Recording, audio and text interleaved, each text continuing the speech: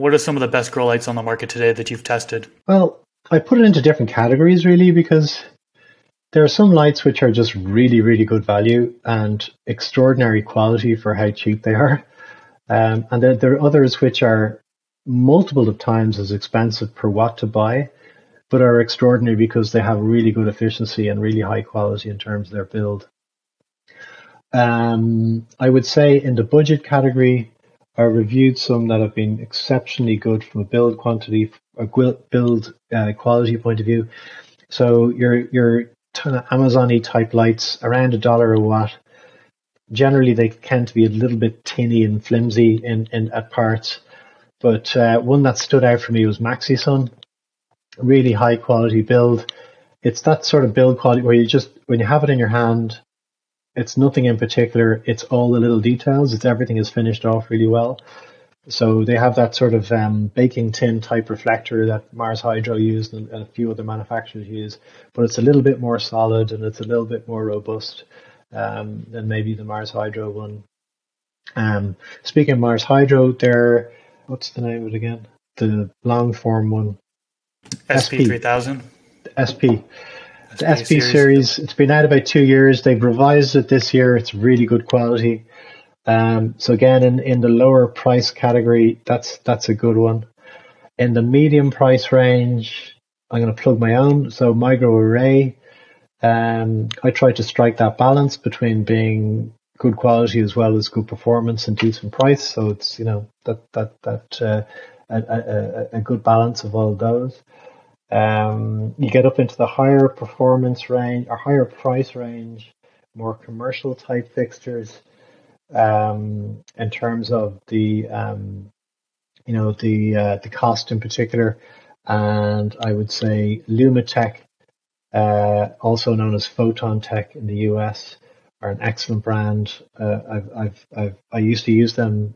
I've been using them for 15 years. My first digital ballast I bought was Lumitech, and I've never heard anything other than good things about them. Their build quality is excellent. The performance is excellent. Bit of a premium for it, but it's worthwhile. Gavita, love their LED light, but again, it's it probably would be in the commercial space if you're going to be paying that much for them because they're quite expensive in terms of cost per dollar. But yeah, I've reviewed hundreds of them. I don't review all the grow lights I get offered or asked to review. So anyone that I do has sort of passed the basic test that I've taken it out of the box. It hasn't fallen apart in my hands. The build quality is good. The performance is decent.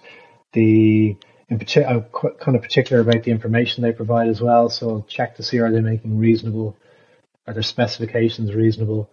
And like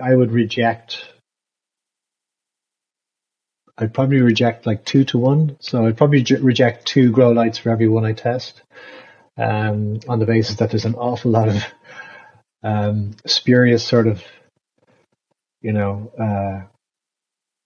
just missing on a few of the main points in terms of build quality and in particular the marketing information or the specifications. I had one the other day and it looked okay on the website. I got it delivered. It was a Chinese manufacturer. Which, by the way, is not a derogatory term I use. I use it sometimes when people think that I'm using that as a derogatory term. It's not. My drivers are made in Hong Kong. My LED boards are assembled in China and shipped here. Pretty much every grow light is made in China these days. So it's not I'm not separating out Chinese as a derogatory term. But anyway, they were marketed and sold directly by themselves. They sent me the light. I took it out of the box and immediately the central beam, which had the drivers in it, was just rattling around. And so I opened up the cover and the build quality, the extrusions were really thin and really tinny, and the drivers weren't fixed down properly. And when I opened it up, it was just like a rat's nest of wiring and anyway, I called them up immediately and just said, look, I'm going to throw it in the bin or you can collect it. I'm not testing this. So there is still quite a lot of junk out there. So I would recommend, if you're going to buy a grow light, do have a look at the channel, because it's at least a minimum level of guarantee that the build quality is up to a comparable standard, or a good standard for the industry. And then, as I said, you'll see from the performance whether the components are of a good quality or not. High performance means they've had to use good quality components. Medium, is probably price related. They're probably trading off with cost and price. And low efficiency, I may not be, I may not saying it directly to camera, but you can usually tell if you watch me closely that I'm sort of, this could be better. I'll be subtly hinting that there's better things on the market than this one, even though it might be adequate in other ways. This clip is brought to you by AC Infinity. Use discount code MrGrow at 15 to save on any of their products.